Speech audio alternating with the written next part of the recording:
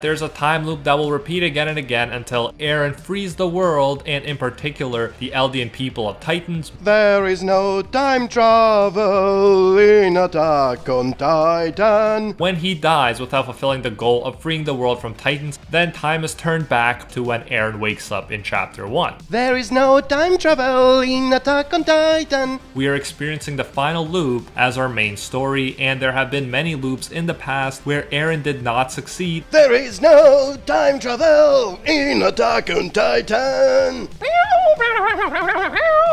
To you 2,000 years from now, another reference to time travel. There is no time travel in Attack on Titan. Mikasa say, "See you later, Eren," before he opens his eyes, only to ask Mikasa when her hair got so long. To me, this sort of seems like Eren potentially resetting after that last loop, which ended beside the cabin with Mikasa.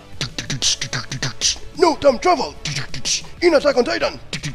Yo, yo.